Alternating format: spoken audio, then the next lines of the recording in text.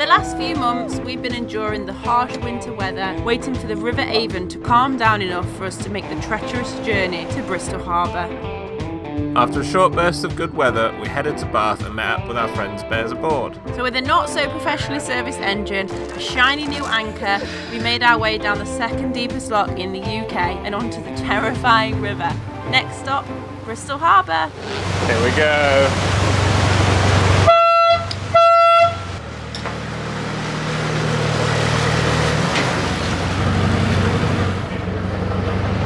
There we go. We are officially off the canal, out onto the river. So far so good. It's really chill, just like a canal, but we're not at the fast bit yet, so yeah, we're not getting too confident. But so far it's looking all right.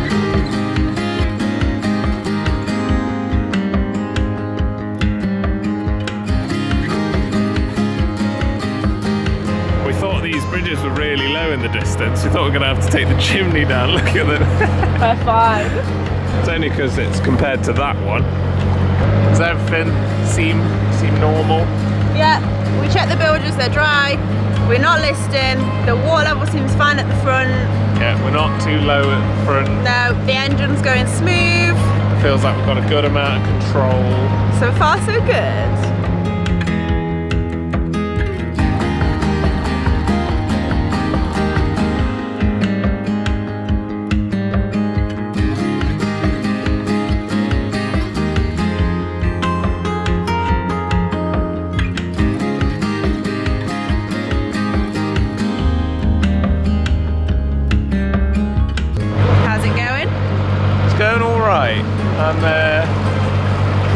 I'm not as relaxed as I would normally be, like, once we're going. In theory it'll get harder and harder as we go, or like scarier and scarier as we go, and then at the end it's just like this giant harbour with actual ships in it. It's a little bit scary, but I'm doing okay. We've also had a heads up from our friend Cotton Lily on Instagram. She did this time last year, and it was a little bit scary because the flow was quite fast. So she's given us some tips about the weirs and stuff like that, and then there was some signs on the locks coming in. It was like warnings for the river. There's a sandbank past lock 6, there's a sunken craft past lock 4. One of the locks might be shut, but we called CRT and they said it wasn't. It's not rained in about 2 weeks properly, and the flow seems fine, so we're hoping we're going to be okay. So it's a little bit like everything seems a little bit unsure, but it's fine. Nothing's ever easy. Nothing's ever easy.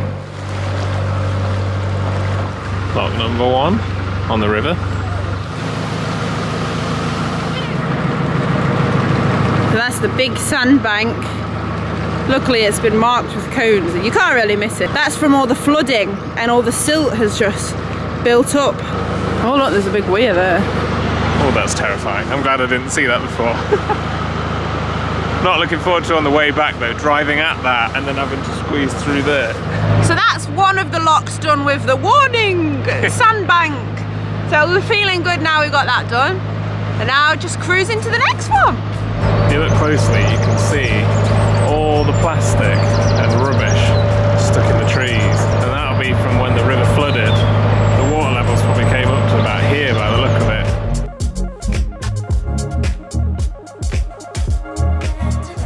It's starting to open up now in the countryside. It's really nice. There's a railway track.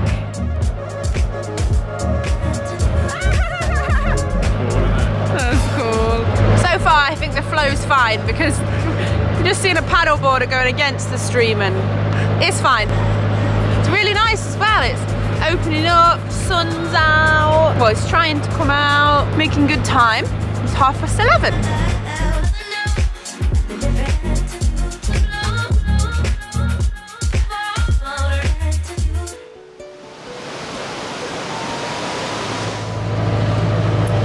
The camera's gonna pick up quite how beautiful this is.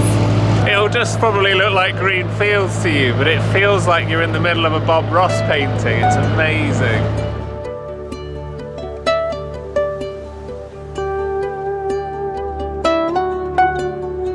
Oh my god.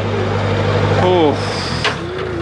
We thought that there was the sunken boat was over there because there was another one. Turns out it's right on the lock landing. The sign for it is tiny. goes to about here. I'm gonna have to go down the gunnel then.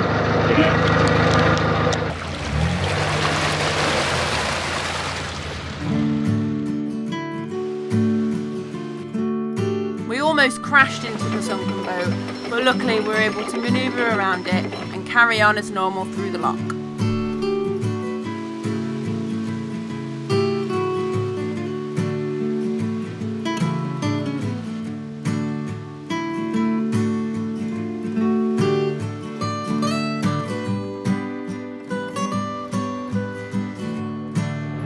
It's so nice!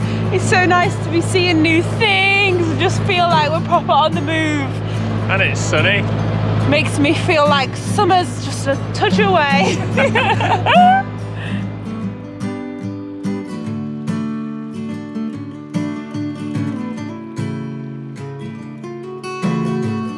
We're doing it! Dupes is there, just having a drink of water, making a mess as always. All of the landings are completely covered in sand from where the recent flooding. Crazy. These locks aren't very deep, but they're really long and wide and they take ages to fill. And this one, Swineford, I think it's quite leaky, so 3 of us had to just try and push to get one of the gates open. Some of these are a little bit tricky to get out of, because you've got a big weir pushing the boat away from the lock landing. Amy's very nimble, she's good at making some pretty decent distances between ground and boat. Time for some lunch. We got pasties, baby bells, crisps, and a well-earned drink of juice. So these are the floating pontoons, so when the river level rises, they rise up these posts. But look how tall they are to say how much they plan on the river to be flooding. That is terrifying.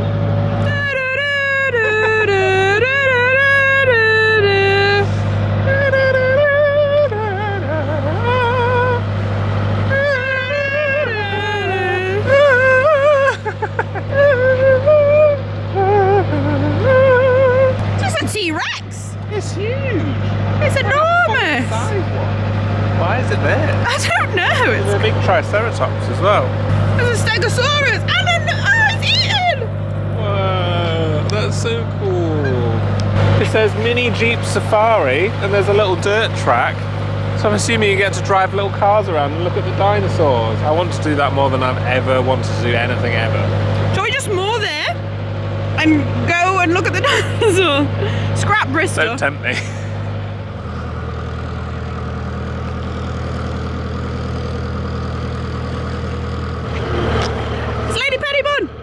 Daddy and Joe. Don't think they're in.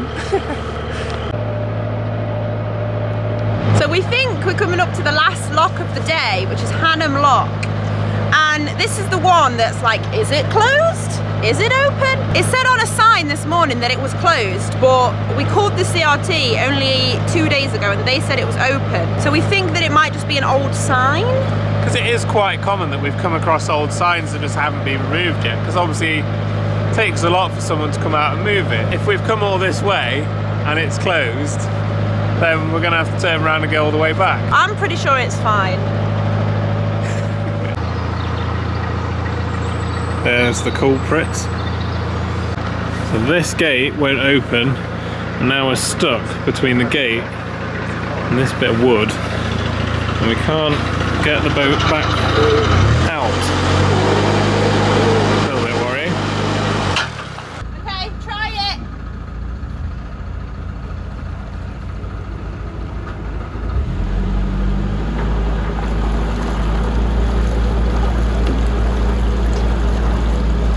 Okay, Bear's managed to tow us off, so we're unstuck. And now Steve is going to try and sneak the other side of the mysterious bit of wood, because all 3 of us have tried to open that gate and it won't budge.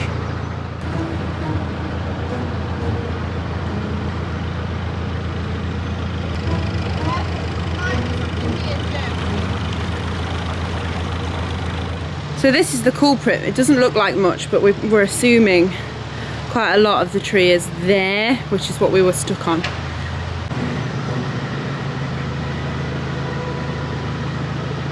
It doesn't matter if you scrape along the wall. It's alright, yeah. Alright. Yeah. Can you get the front over more?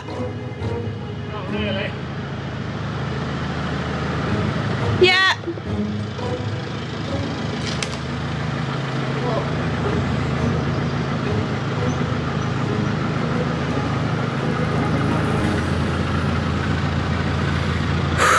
So at the CRT, so the navigation wasn't blocked, so it was only just.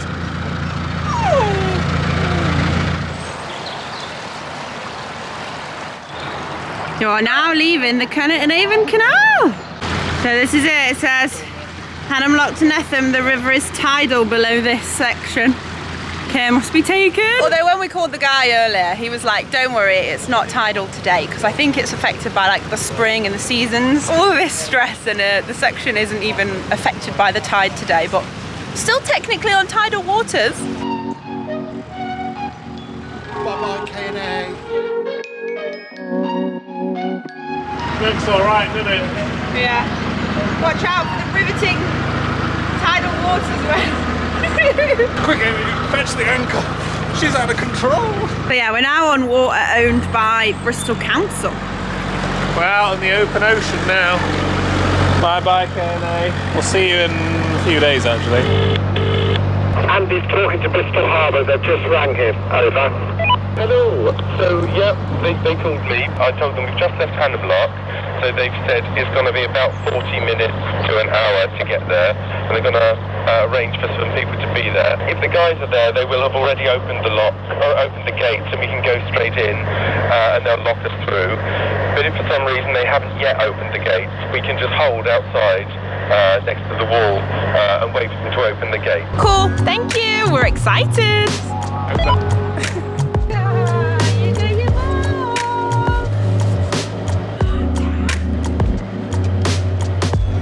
Driving on tidal waters. I'm a true sailor now, out in the open water. Do you want to go driving on the tidal waters? Yes. It's just the exact same. Whoa! It's fine. It's really easy. But we're not saying that all tidal waters are going to be this easy. But this just feels the same.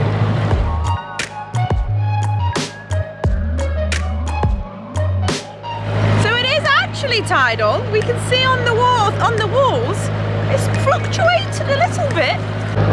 See, look where the waterline is, and that dark bit is where it can go up to.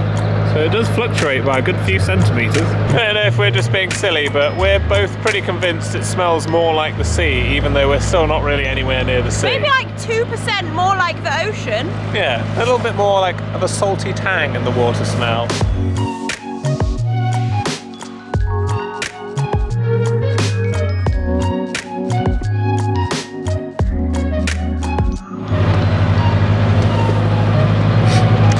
Even out on the open sea that we were so terrified of, there's still a paddleboarder just really calmly going upstream. We've got life jackets on, we're anchored up. Yeah, I don't see his anchor. It's a beach.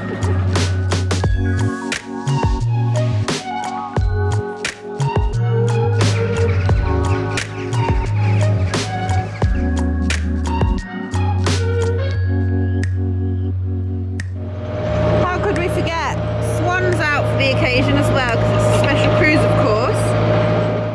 So we're on a stretch at the moment between Hanham Lock and Netham Lock, and Netham Lock is the one that's like the entrance into the harbour, and that's locked by the lock keeper. So we had off right before this bridge. What was that? Sorry. We're just checking the map because we turn off right soon. It might be just before this bridge. Over. Okay, good to know, thank you. We didn't know that. We would have kept going. So yeah, well, you have to call the lock keeper when you get to the previous lock, and that gives them 40 minutes notice to come down and unlock the next lock for you. Hopefully they should be there, ready, unlocked. The bears are just making the turn now. So the Avon continues down there, and then we're going into a little channel.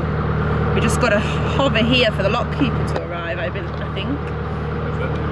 There's no lock landing, so we just kind of got to wait and hover for them to come and unlock it. Hope that they come.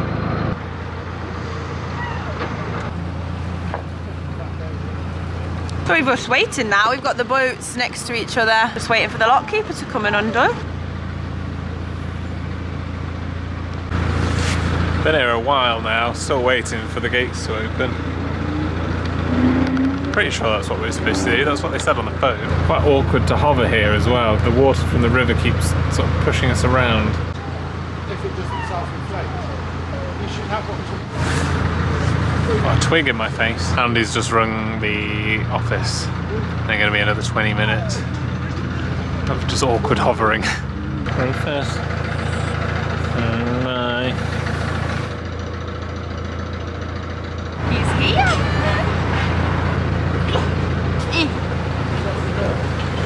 Just churning up all the silt that's just settled around the boat. We did it.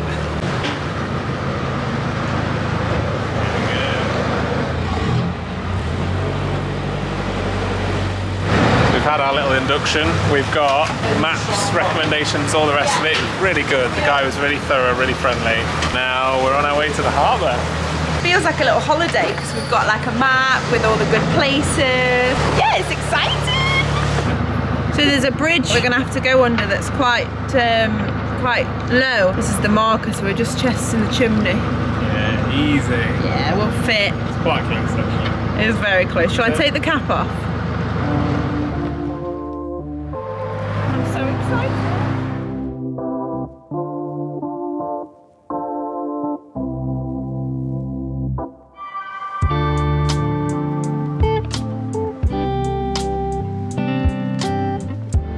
We're just going under the main Bristol Templemeads train station.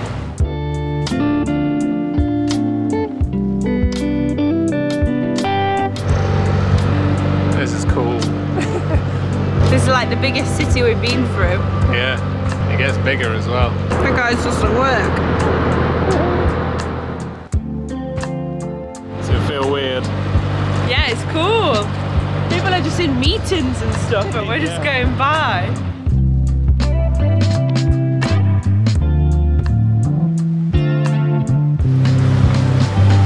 Wow, look at that. It's so cool. There's a lot of people looking though, and I'm freezing. It is really cold.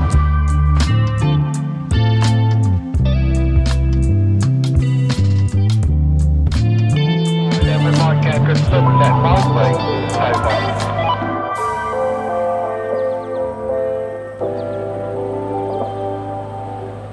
Coming up to the Balamori houses now.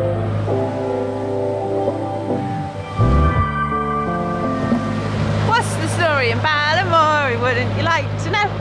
What's the story in Balamori? Tell us, we need. Look at the size of that compared to our tiny little narrowboat. What's the shit? That is an actual ship.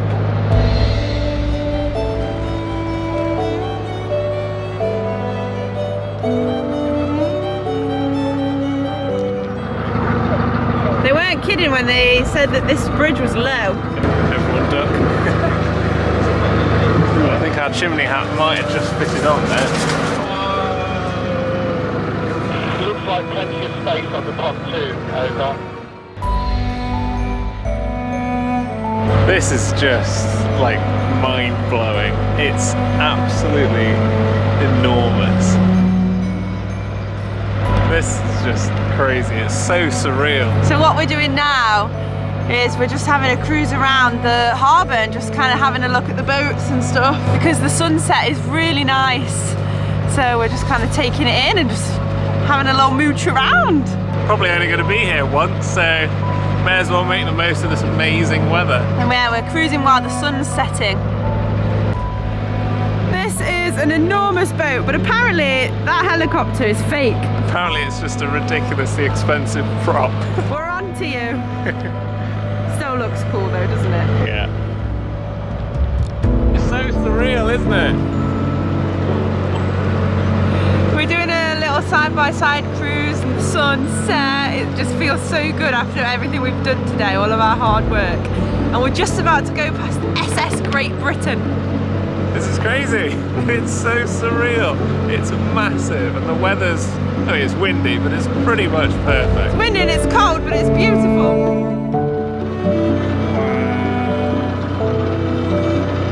Do we know anything about it? It's big.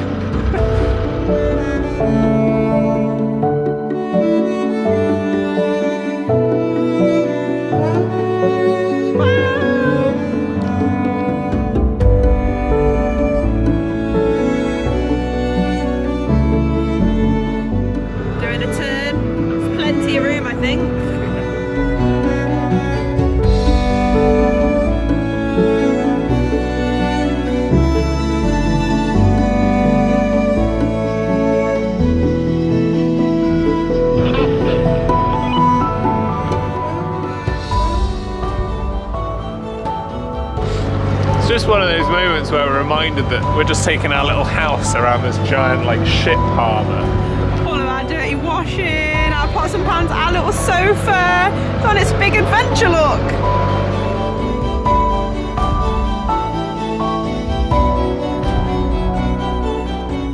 There we go, another look at the SS Great Britain.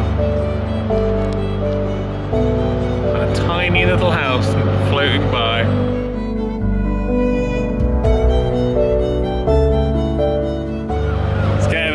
Wavy, which is a bit weird. You can feel the boat sort of bobbing up and down a little bit against the flow.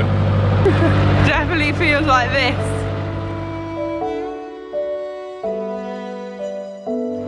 It's so strange. Amy reckons it's exciting. I'm really excited feeling it wave like this. Wes is not so much.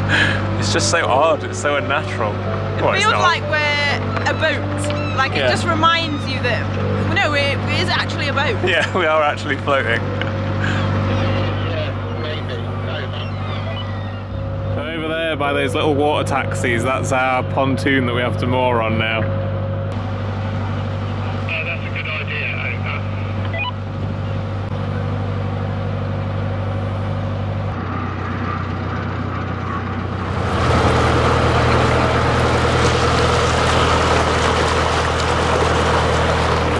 Manoeuvre. Yeah, I'm just trying not to crash into the pontoon in front of all the restaurants. You have done it literally on the narrowest possible bit. I know. Where there's a big pontoon sticking out opposite. That wasn't very well calculated, was it? Time to moor up. We've just turned around and we're going on to our pontoon.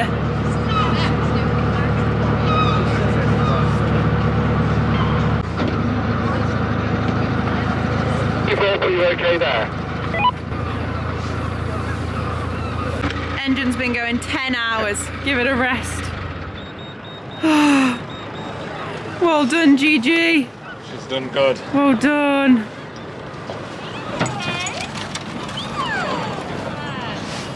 Oh, good boy. We made it! We're in the harbour, it's so surreal and we're super excited to explore over the next couple of days. It feels like this is one of the coolest places we've been on the boat so far. It's absolutely amazing. Obviously we've just nipped out to get chips. We are both absolutely exhausted, so we're just going to eat those and then probably just fall asleep. Since we're in such a special place, we're going to eat them on the roof. It's freezing, but why not?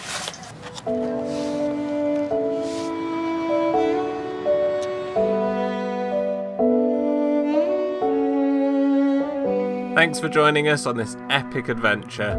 As always, massive thank you to our Patreons. And be sure to subscribe to see what we get up to next.